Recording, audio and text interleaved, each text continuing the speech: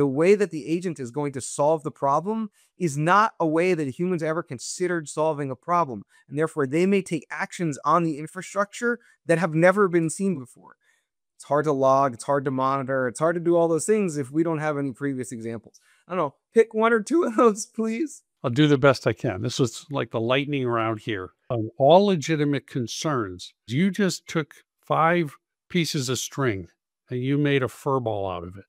And what we are simply saying is look at the 5 different or 6 different problems. Oh my God, how do we do this? Because we're understanding there's interrelations. We're understanding people, process, and technology. We're understanding friction. So you threw it all together and go, it looks like I can't do anything about it. As an engineer, my job is to take very hard problems that don't seem to be solvable and not to come up with a magic solution that's bang, it's all done.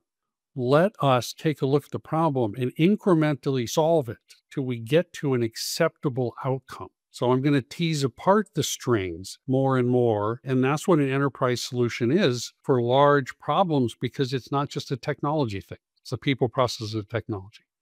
AI agents and the first gen of AI worker are fundamentally executing existing human processes and runbooks where we know what deterministic outcome looks like.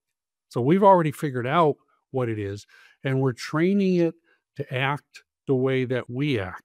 The speed of ingestion, the speed of insight, and the speed of action allows us to take the human process and the human outcome that we know, test it, and it might come up with a few new ideas. It can see more breadth, more depth, just go faster. So a human would have eventually done it. We're not going to be afraid of that. We'll go down that path. But where it can lead to is, what if we now have a super child?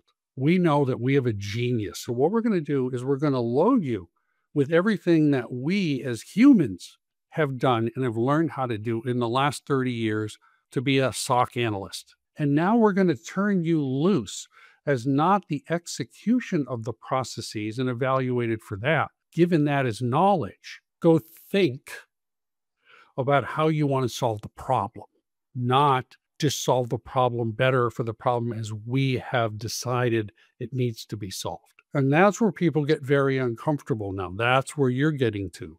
Totally non-deterministic.